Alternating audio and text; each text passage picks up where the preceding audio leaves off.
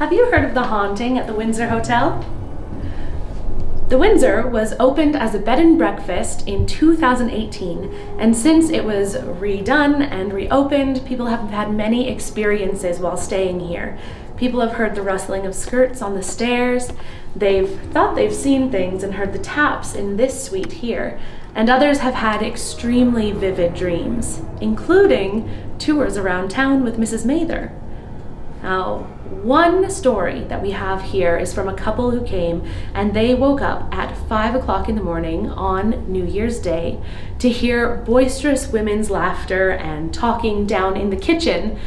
Now, it's not surprising that this was on New Year's Day because the Windsor Hotel was used as the location for many parties, including Christmas and New Year's.